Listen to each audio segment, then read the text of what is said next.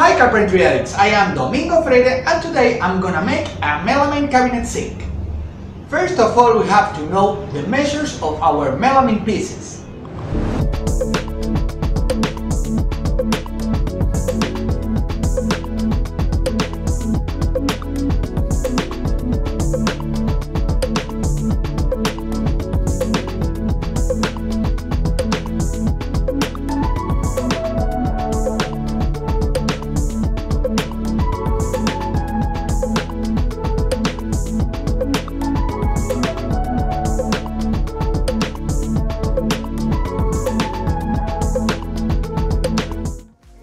The cabinet I'm going to make today is going to be assembled using the WORKPRO Pocket Hole Jig.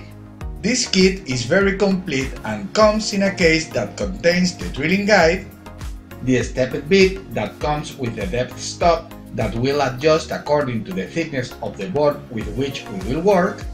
It also brings us the right tip to tighten the screws that we will use today that are 1 inch long because we will use 15mm thick melamine.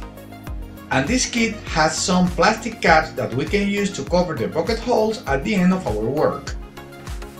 We have to adjust the drilling jig according to the thickness of the material with which we are going to work. Here we can see that this jig has the scale in millimeters and inches to be able to make the adjustment. We must adjust the template with this small arrow on the line between 12 and 19 because we are going to use 15mm thick melamine. Adjusting the depth stop on the bit is very easy.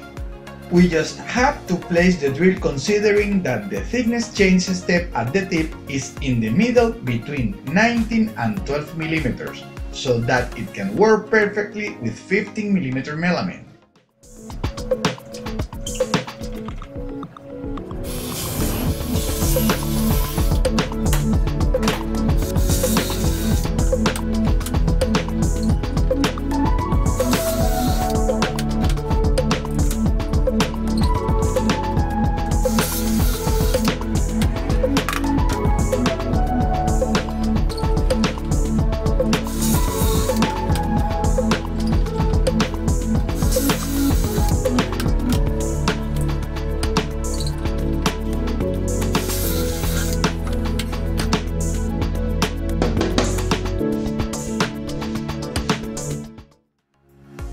To start assembling, I will start by joining the bottom piece of the furniture with the bottom strip on the back. I advise you to use some corner clamps to immobilize the pieces when placing the 1 inch long screws.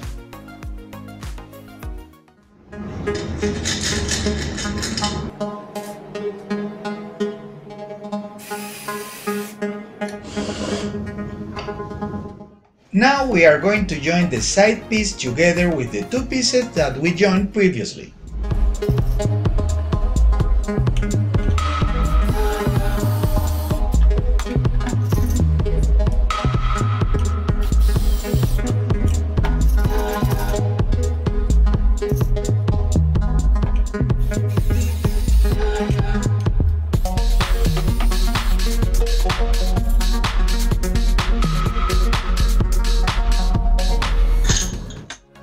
And now we are going to join the other side.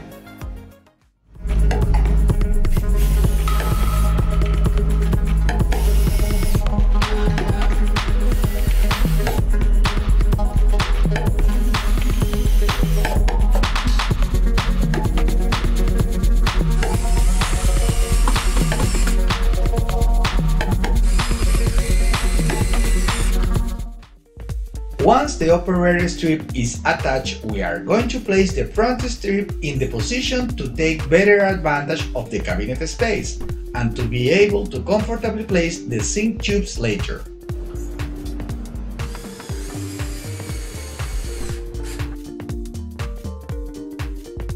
On the doors, I'm going to fit soft closing cup hinges, whose installation measurements are the same as the traditional 35mm cup hinges.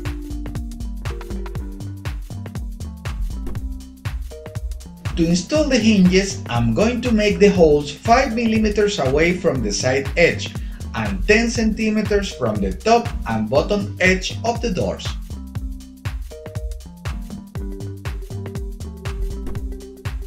To attach the hinges to the side pieces, I suggest drawing a line 37 mm from the front edge to locate the 6 by 5/8 inch screws. Once the doors are placed, we only need to hold the top on our furniture. If you are going to use a melamine top like I will do it, you can attach it with screws through the pocket holes. I prefer to attach the top to the cabinet once I have installed it on the wall. When you go to place your sink, you can place it in the center and make the hole for the drain pipe. A very important detail that you can see on the front of the cabinet is that the top must cover the upper part of the doors to protect them from direct contact with water. Thank you a lot for watching this video. I hope you like the sink cabinet we made today. Remember to click on like, share and comment this video, and don't forget to subscribe to my channel, and I'll see you in my next video.